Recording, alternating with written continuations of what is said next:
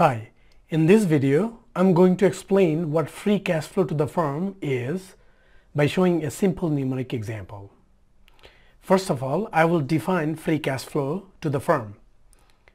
FCFF represents the amount of cash flow from operations available for distributions after depreciation expenses, taxes, working capital, and investments are accounted for and paid.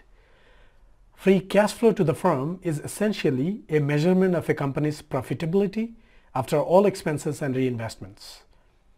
It is one of the many benchmarks used to compare and analyze a firm's financial health.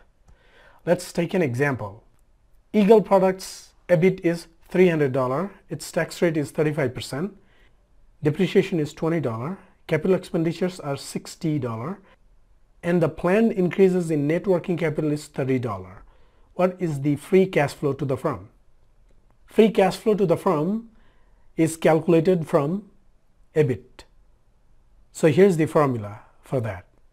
Once you plug in the number and solve the equation, you get $125.